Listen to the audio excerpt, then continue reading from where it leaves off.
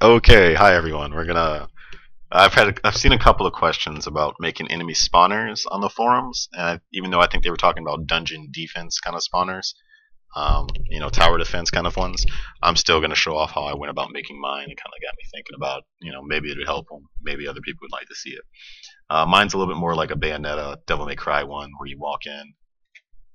Everyone always forgets to turn off their autosave when they record, and so did I.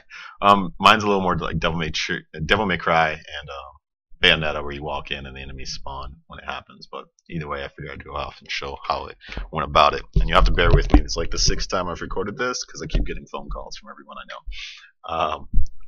So in the middle of the route, we're just gonna set up a billboard. I think I got that from Chance Ivy, who just sets up all of his billboards as the route, so he can move whatever he wants off from that, in case he wants him to go up or down, which is smart. And normally I have the visibility off for these billboards, but in this case I have it on because I want to be able to see where the center is, because that's where the enemies are going to spawn from, wherever I place this down. From there, we're just going to add in a collision box, and of course we'll need collision on it. So I got overlap events, no physics collision, and I have it as a world dynamic. You can have this set up as whatever you need it to be. I have it only overlapping with my pawns. Once again, I've explained that my pawns are only Alice. She's the only one who can trigger that. All the enemies are physics bodies, all the swords are vehicles, blah blah blah. So she's the only one who's ever going to be able to trigger this, but I have that set. Of course, hidden in game, you're not going to want to see that when you're playing. And then I think we're just going to need to set up the begin overlap. Just go ahead on component begin overlap. So what happens when we trigger it? And we're actually going to go into the construction script so we can show off how we're going to be able to place that. From there, we're just going to do a transform. We're going to need to set this transform because we need to set them differently in different parts of your level. Not every room is going to be exactly the same shape. So the spawner trigger is not going to be the same shape either. So we're always going to set the transform in the construction here. And so we're going to need variables to spawn the box location, the box rotation, the box scale, and each one important that you make sure to set up as editable. So each one of these is going to be editable, so we can change them, and that they'll show up here in our details panel, which is why I have the details panel up for once. The other thing that's pretty important here on the location, we're going to do show 3D widget. We're going to turn that on as well. And what we got here, because these are editable, in the box scale, you can just move this whatever you need to be. Just hover over the number and you'll get these arrows going both ways. It's way easier just to drag than trying to guess what number you needed over and over again. And then this way it lets you also just make sure you can place it exactly where you want, so Alice can't walk back here and not spawn enemies. You just keep dragging until she can't get anywhere without spawning this. It's obviously quite tall, so it's not really going to be too big of a concern that she's not going to be able to jump over this. But in this case, I want her to spawn it just a little bit closer to the stairs, so I don't have to run so much. That'll do there. And then what we have, because we set up that 3D widget in the location, that's what this is, a spawn box location. That's this 3D widget. This is where the enemies are going to spawn, and I want them to spawn there. This is the ground. But say for some reason you had it set up that you had a level underneath here before they get up to there, and she jumped and she triggered this box and she spawned the enemies up here even though she's not even up there. Well, luckily you can move this box completely off from the actor that it's technically attached to, so you can move this around with this 3D widget. So we just move that up, and now we can't spawn anything below anymore. We can place this on the other side of the level if we needed to, so you can have where they spawn in a completely different location than where this box trigger is. And in fact, I center it off just a little bit more, only because it'll bother me because I'm crazy. Alright, so that's pretty important, that's pretty helpful on that. Since you're going to be using that a lot, might as well do it. From there, we're going to do the logic, what happens when Alice walks in there. I'm going to do the get player pawn. I'm going to make sure that it's equal to the person that we hit, even though I'm sure it is. She's the only pawn, so it's the only person that it's going to collide with, but I'm crazy, we've established. Make sure that's true. I'm going to do a do once, because I only want them to spawn one time. and then I immediately turn off all the collision, and I not only do that because it's just to guarantee that it only does it once, but also because this way I don't have a bunch of collision checks happening every time she maybe bumps into it. We don't really need that. It's not going to need to ask the logic because it doesn't have collision anymore. Just drag right off of the other actor. I'm going to cast to my character, so I'll cast to Alice, and I'm going to let her know that this spawner, this blueprint actor that she's currently in, is the current enemy spawner. They're going to talk to each other later when they do waves and whatnot. So that's why I have this set, and that sends it right back to her. So this is why we're just dragging off the bit. Just get a reference to yourself, this enemy spawner.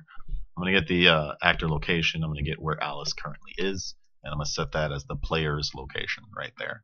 You can ignore all this. This is that lightning spawn stuff. So from after setting the player location, we're just going to go straight to our sequence, and immediately just pops these off really quickly. I only have 4 enemies currently available in my enemy spawner. I may add a 5th. That's what that is. If you want to add more, you just keep adding a pin and copying, pasting most of this stuff over here, changing a few variables.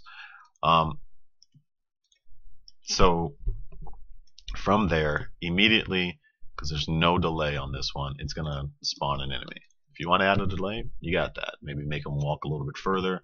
What you wanted the trigger back, who knows? Whatever you want, you have the option because it's a variable. But immediately it's going to fire off enemy number 1. And we're going to check to see if the number of enemies of enemy number 1 is greater than or equal to the number of enemies to make. Basically, once it becomes equal to it, we're going to say, well, you're done, or that's true, and then we're going to check an all done function at the bottom. We'll get to that later. For now, though, we've spawned no one, so it's not going to be more than or equal to the number of enemies to make. So that's going to be false. We're going to come over here, and we're going to set their spawn point. We're going to get the actor location. That's where this little billboard's going to be. And we're going to get a spawn radius. My spawn radius right now is 750 Unreal units. So anywhere around that radius, 750. It's going to get a random point in that radius. And that's the location which they're going to spawn from.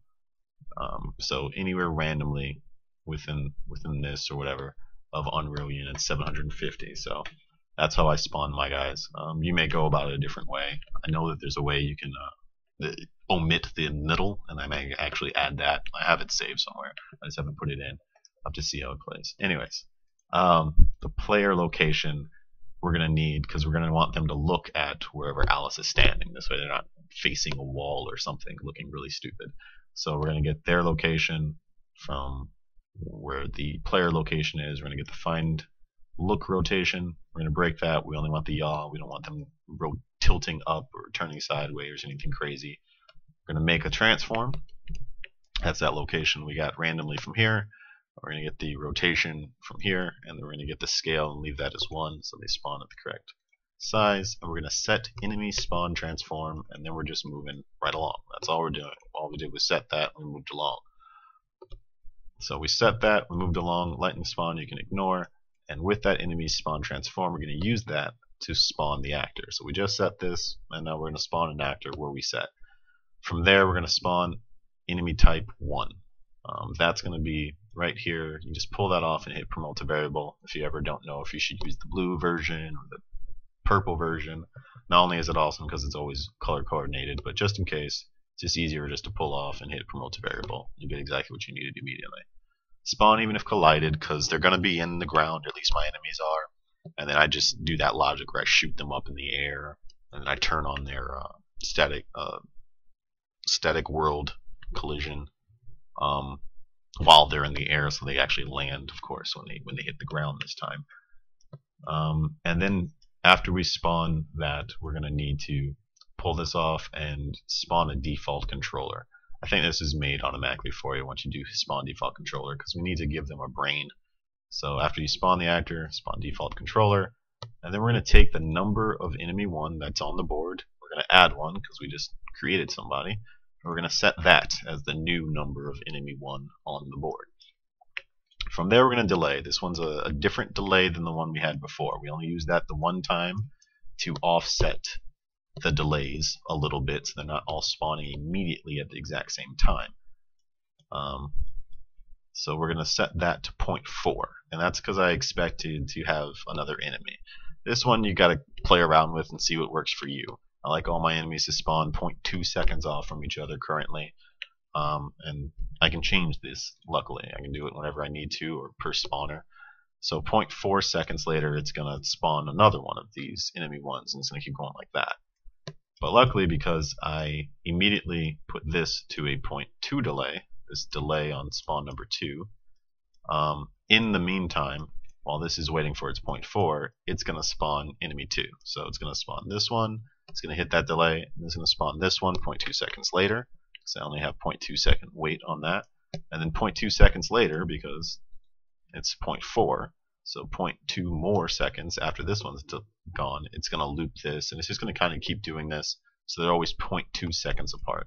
So each one of these are only 0.2 seconds apart from the other 0.4, 0.6, once you can click somewhere that it'll like, 0.6. And then the same thing here, these are 0.4, so it's for 2. If I had to do 3 enemies, I'd do 0.6, I'd change that to 0.6, I'd change this to 0.6. 4 enemies, 0.8, you get the point, change that to 0.8, change that to 0.8. So each one would just keep rotating 0.2 off from each other.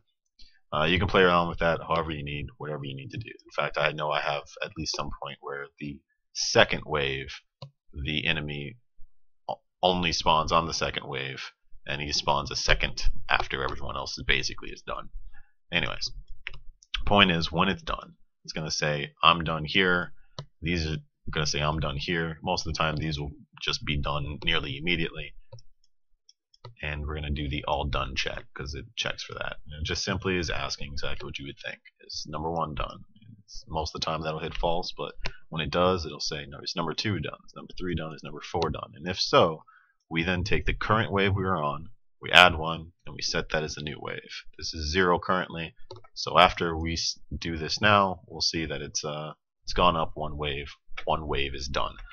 I'm going to stop there. I'll just go ahead and put the second portion of this video right up. It's just this one's going to get a little too long. So I'm going to stop there and we'll finish up on actually finishing up this in just a second. So hold on, I'll be right back.